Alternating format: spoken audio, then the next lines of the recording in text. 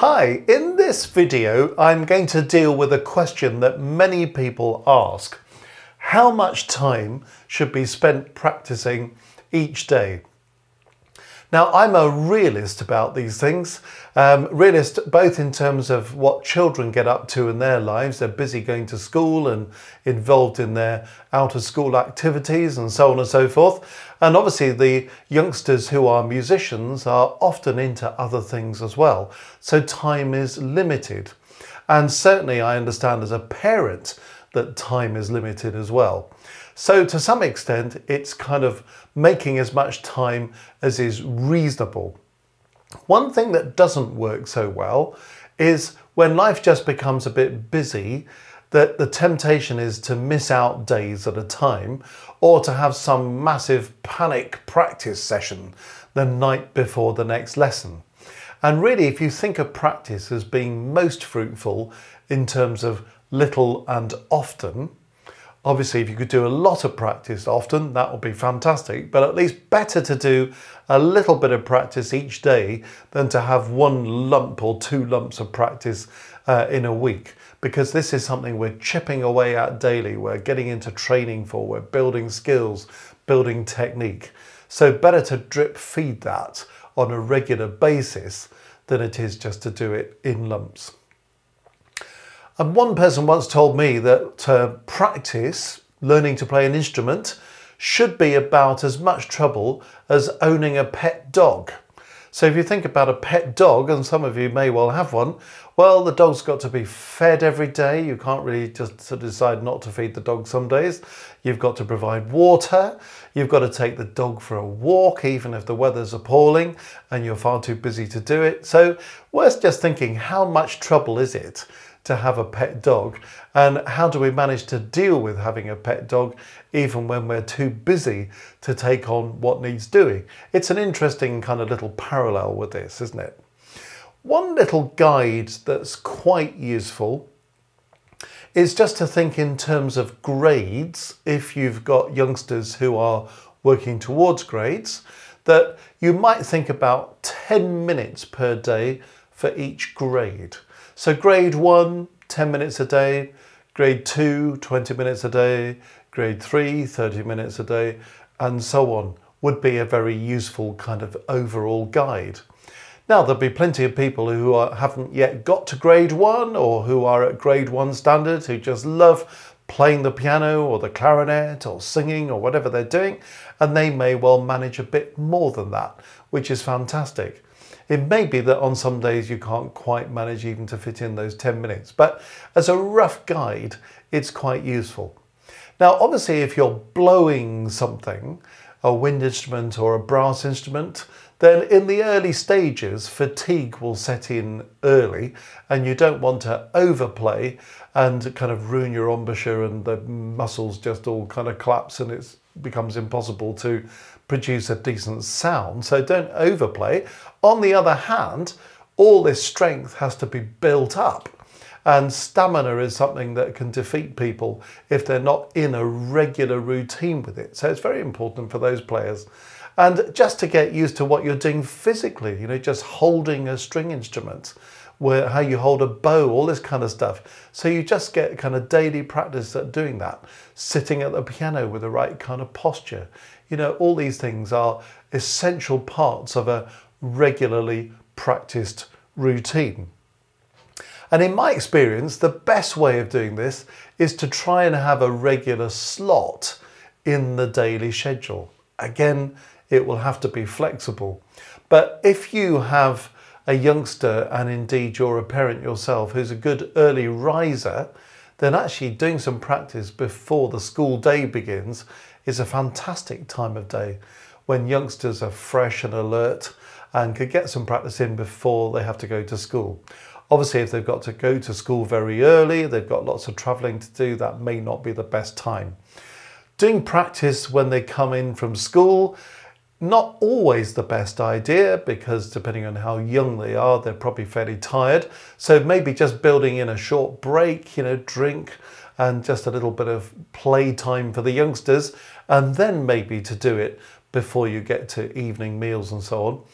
difficult, I know, because you may well be the person trying to prepare the evening meal as well as supervising the practice. Becomes a bit tricky, doesn't it?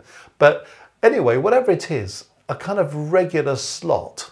A regular slot just before bed, not probably the greatest thing for a young person particularly, because then that's the point of the day when they're exhausted and find it difficult to concentrate. So, but trying to see if there's a regular slot that works well. And thinking at the weekends as well. Weekends are often sometimes a bit more sort of flexible, aren't they, with time? But is it a good idea to get the practice done before the day starts to unfold?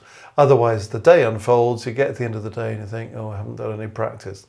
So having some kind of routine, and I think it's particularly helpful for youngsters, and I have to say it's probably just as well for adults as well, to have it as part of the routine, so that just as every day you remember to put your clothes on and hopefully remember to brush teeth and all these things that have to be done, this just becomes part of the natural routine. So hopefully that gives a little bit of general help with how much time to spend on this and just how to organise things so that it happens on a regular basis. Don't go on a guilt trip if you miss a day. On the other hand, have some kind of routine if you can, just to help that routine to be maintained. So on to this next question then. Well, what do we do in that time? Because I've spoken to a lot of parents who are really keen that their children should learn to make music, and they're really keen to be part of the whole thing and to sit there and offer encouragement, but they don't really know what their youngsters should be doing. And I've also spent a lot of time with adults who sometimes spend hours each day playing an instrument or singing, but are not really sure what they should be doing with their time. So let's have a little unpack of what the kind of key elements might be in the time that you've got. And obviously, if you're at the 10 minutes a day stage, it's going to be pretty difficult to pack all this in, and you might have to spread some of this over a sort of 2-day pattern or something. But certainly as you get into it, it should be possible to pack in various ingredients to the practice. Well, just in terms of relating this to sport or something, it's a good idea to warm up. You don't just suddenly jump onto the pitch and play 90 minutes of football. You do a little bit of warming up, bit of limbering up first. Quite a good idea. So this is something that you might want to speak to a youngster's teacher about. Are there any particular kind of warm-up exercises that would be particularly helpful for the instrument that you're dealing with? So you get some advice on that, and you've got something tangible that you can point to that's in a book or committed to memory that you can just spend a bit of time just going through. Different things would be appropriate at different levels as well. So some very simple exercises at first, and particularly those exercises can be fun. Obviously it's something that a youngster will want to do. So a bit of warm up. As time and a half goes by, those technical exercises might become a bit more formal, a bit more challenging, a bit more stamina building. And you're going to get into playing scales and arpeggios before you know it. Now, the first thing to talk about there is, what is the point of playing scales and arpeggios? We will come back and talk a bit about this later. But because a lot of youngsters don't like scales or arpeggios, can't see the point, and they just want to play pieces. But it actually has a number of purposes that are very helpful to musical development. One is, if you're playing a piece in the key of C major, if you can play the scale of C major, well, at least you know what the notes are that are going to come up in that piece in C major. So as they begin to explore music in different keys, making sure they can play the scale for that key is going to be very helpful. If they can play the arpeggio for that key, that's helpful as well. Because if you think about it, music is either organised in notes that are moving by step, or those notes are leaping. So it's either doing some kind of scale movement, or it's doing some kind of arpeggio movement. So if we've got a feel for the key, which sharps or flats might be used in the scales and the arpeggios, we'll kind of be expecting those in the music. And we're also getting this practice at doing things at playing from one note to the next on the piano or any other instrument, leaping between notes. So we get these scale and arpeggio patterns going. They're also useful for a number of other things as well. For example, when you're playing a scale or an arpeggio, can you play it with nice even rhythm? Or is it all a little bit lumpy? I mean, you hear people play scales like this. Well, actually, all the rhythm's uneven there, isn't it? So one thing that scales are very helpful for is developing even rhythm. That would apply to any instrument. Another thing that scales are good for is kind of just thinking, can we move cleanly from one note to the next? So that we join the notes up, we've got lovely smooth playing, but we're really kind of clean in the exchanges between the notes. Now, whether that's about tonguing on a wind or a brass instrument, whether it's about the kind of, clarity of bow changes for a string player, whether it's about fingers on a keyboard instrument, the means are specific to the instrument, but the kind of effect of what we're trying to achieve is the same. Clean exchanges of notes. Some people actually don't ever really play smoothly. They have gaps between the notes. So it's not smooth. Other people are over-connected, so they smudge all their notes because the first note's still down when the second note's playing, like this. And it all just sounds a bit kind of messy.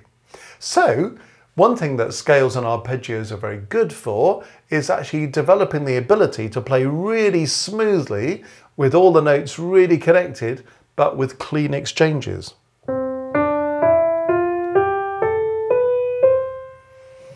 So that's a very useful thing, because obviously if you can do that in scales, you can also then do it in pieces.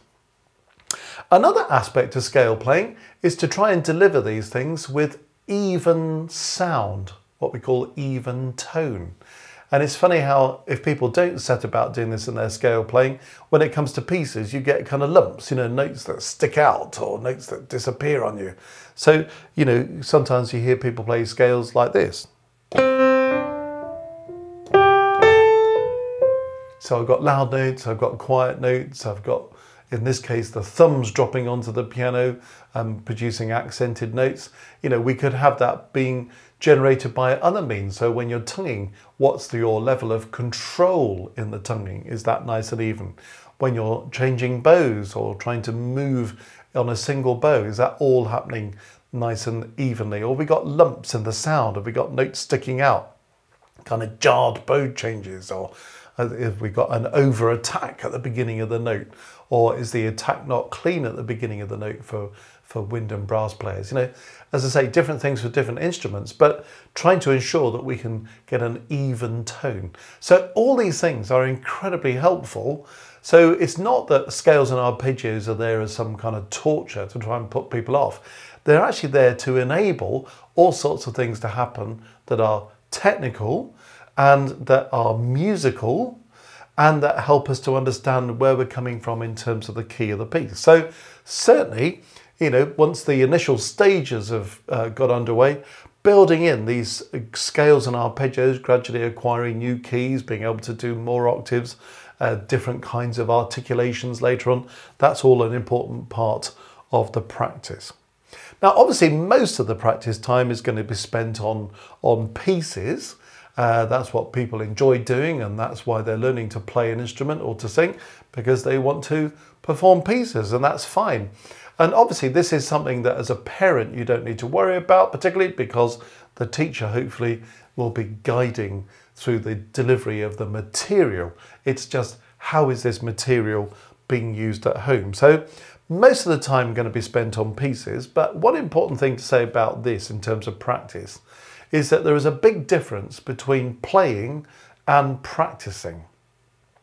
And some people think they're practicing when in fact all they're doing is playing.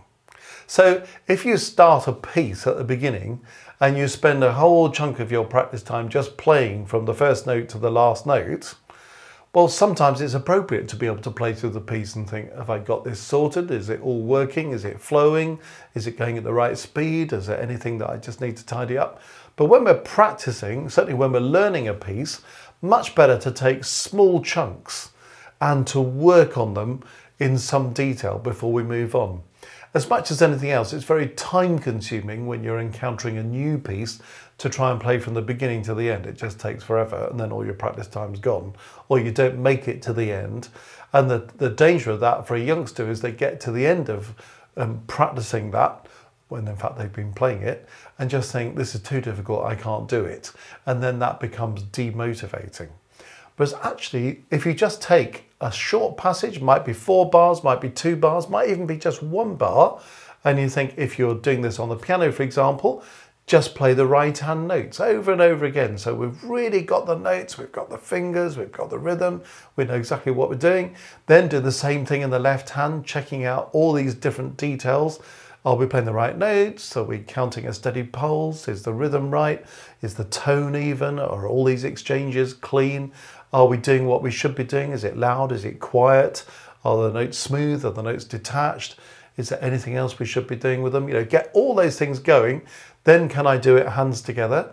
And if I can do this bar, well, then I can apply the same process to the next bar. Then maybe I can play those 2 bars together. Again, it will be different things. On melodic instruments, you haven't got all this business about right hand first, then left hand, or vice versa. You know, you might be just reading a single line, but same things apply. Am I playing the right notes? Have I got the right fingering? Or have I got the right bowing?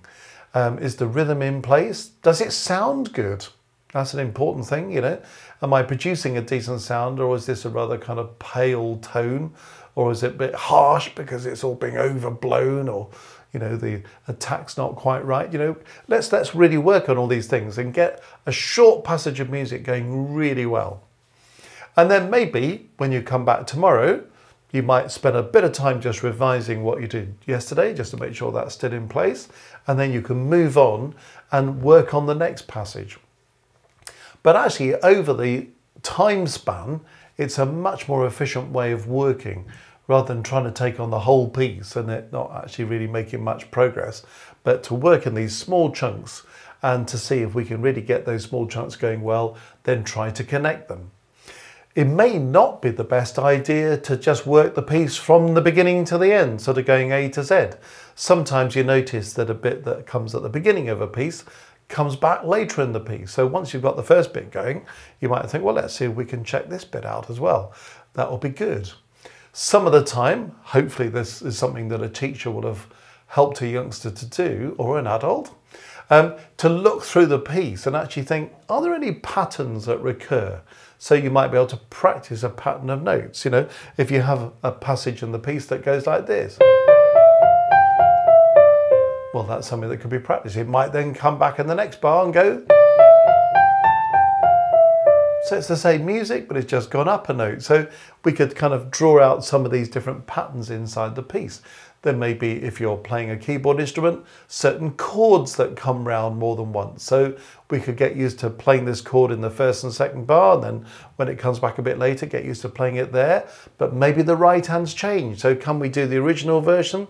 Can we do the altered version down here? So sometimes you might take a piece out of order and then kind of reconstruct it in order as the various ingredients of the piece start to come together.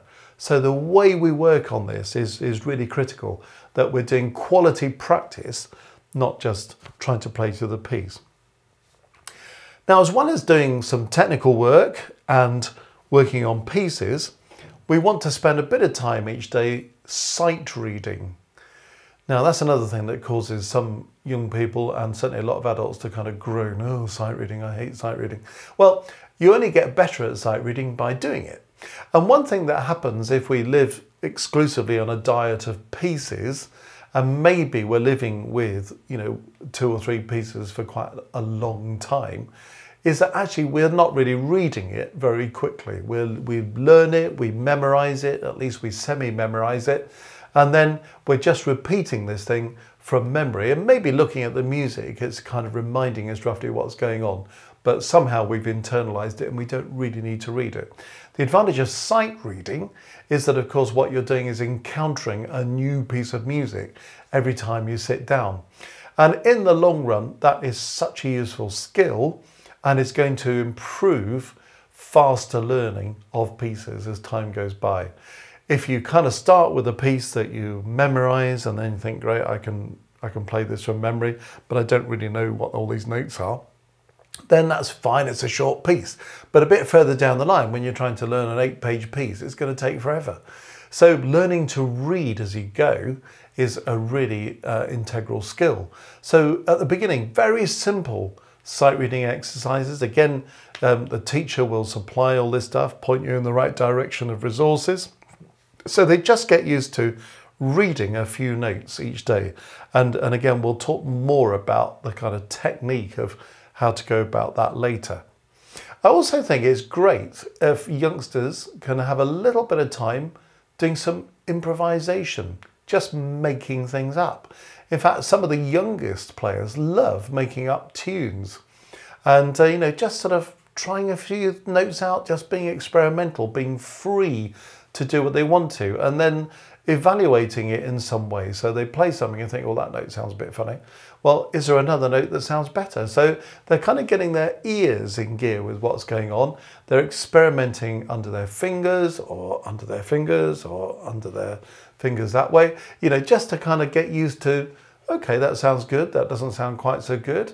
Maybe making up tunes that are in the same key as one of their pieces or one of the scales that they're doing. So we get a bit of kind of interrelationship between the various ingredients of the practice, but sort of doing something a bit creative, or just doing some mood music, you know, just making up a short piece that is about something, you know, it could be rainbows or storm clouds, you know, would have a different kind of mood, wouldn't it? So getting used to being a bit imaginative and taking away some of the fear of playing the instrument, just being free to play without having to worry about, I've got to play that note and it's got to have this number of beats and it's got to be this finger. Just being free to play, and it builds a bit of confidence. Actually, interestingly, often builds a bit of confidence with the sight reading as well as everything else. Now, some time of this practice slot in this ideal world might be spent on some kind of aural development, you know, just getting the ears working. And improvisation we've referred to, that's one way of doing it. As, you know, youngsters start to climb up the exam system, there are all sorts of resources out there where the specific aural tests can be practiced. And we've certainly got those available on our website as well. So you can really kind of sort of tool up for dealing with the specifics of aural tests for exams. But, you know, just using the ears, listening to what's going on, relating to the practice. You know, is that note louder than this note? Or, you know, have I smudged those notes? You know, what's going on there? Can I think of a tune that I know, maybe something I've heard on the TV or something? Can I find the notes of that tune? You know, that's good aural development.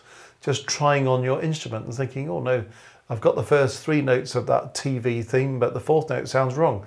Can we find the right note? You know, this is all good aural development. Maybe trying to vocalize a little bit, sort of starting to sing some of the tunes that we're playing on an instrument. All very good for general aural development. Listening to music. I find this often happens actually. You get young players who play music, but they don't ever really listen to it. They hear music, slightly different thing, because you can't really avoid it. You can hear music all around you, but actually really listening to music, going to concerts, putting on a radio and really listening to a piece intently and really hearing what's going on there, engaging with that, thinking about how it's being performed, listening to the quality of the tone, listening to what's happening in terms of varying the volume, what we call the dynamics, listening in terms of varying the articulation. That's what we mean by, is it smooth or are the notes detached, or is there kind of some accentuation? What's going on? All these different musical parameters that we are going to come back and talk about in more detail as we go through this course. But listening to the specifics of what's going on and thinking, now then, what's working here? And what could I take to my performance? Now, the listening bit doesn't have to be part of the practice time. That could be separated out of this and could be something that's done as a collective family activity, or the opportunity to go to a concert, or just to sit down and listen to a piece. Lots of music very easily accessible these days. So that's not difficult to get hold of. Certainly going to a live concert every now and again is a wonderful opportunity, because you can listen to recordings, but actually being there live can really fire the imagination of aspiring musicians. Now here's another popular idea, that it's a good idea to spend a bit of time doing some musical theory. What a lot of people do is that they kind of spend their time playing pieces and they get really quite far on with things, but they don't really know much theory. Well, even from the early stages, you want to know what a treble clef is, what a bass clef is, if you need one, you know, what time signatures mean, where the notes are on the stave, what the different rhythms look like, you know, all kind of basic theory that needs to be kind of got on board at a fairly early stage. And as the playing develops, we need to acquire more of this. And I find lots of people are just playing catch up with theory all the time. They get to a certain level and then they say, oh my goodness, I've got to have grade 5 theory before I can take grade 6. And actually their own theory level is maybe, you know, back at grade 1 somewhere. And then they've got to learn this whole chunk of theory in one go, which is a tough one, before they can move on. And that can be a sort of disabling of the playing. So trying to keep the theory going alongside, you know, again, a little and often. Doesn't have to be part of the practice lot, could be something that's put on at a different point in the day or added on to the practice, but just doing a little bit of that would be really good. And of course, apart from doing all this serious practice, there has to be time to enjoy and have fun. And often it's the case that young musicians have got a favourite piece that they live with for a while and they just want to play it and have fun with it. And why not? And if that comes towards the end of a practice session, it gives it all a bit of a lift and fires up the enthusiasm for maybe coming back next time and doing something. You know, some parents may have learnt themselves and might be able to play duets with their youngsters, or might be able to accompany them at the piano if they're playing a melodic instrument. If that's not you, doesn't matter at all. They could still have one or two fun things up their sleeve that they could do and really enjoy just rounding off the practice with that. But it's about trying to get all of these things in balance. And if you think that most people have a profile that is kind of like pieces are the big thing, and then, well, maybe they've done some work on scales or a little bit of work on scales or not much work on scales. Sight reading's had about this much effort. Aural is kind of like, oh yeah, that's something I do a week or two before the exam. And theory, well, let's not worry about that until we have to. Actually, you can see that that's all out of balance. If you can get all these ingredients kind of working together, one assists the other all the time, and we just keep everything moving at an even pace going forwards. And then we don't meet walls where we can't do the next thing because we haven't done this thing, or we're getting frustrated here because we can't read the stuff because we haven't done enough theory to make it happen, you know. So getting all these ingredients in balance. Now that's quite a lot to ask, isn't it? But that would be a sort of ideal balanced picture. Some people find it helpful to have a workbook. So maybe the teacher writes something in a book at a lesson. Doesn't have to be an essay, but might just be a quick word about what's been done during the past week and setting the targets for the following week. That brings a lot of focus into what you're going to be doing with the practice, can be a great assistance to a parent. So if you're a parent trying to supervise the practice, but you're sort of relying on your child to tell you what they should be doing, but you're not entirely sure that that's what it should be, or you just want a bit more clarity yourself, and you know, most teachers wouldn't mind being asked just to jot something down in a book. Bits of paper get lost, but a little notebook that sits in the music case that could just have a few thoughts scribbled in it would just help you as well as your youngster to be clear about what the objectives are for the coming week. And if you feel that maybe these ingredients are not quite in balance, then that's something that is perfectly legitimate to talk to a teacher about and just diplomatically raise the matter of, well, are we going to do some theory, or is there another way we're going to do that?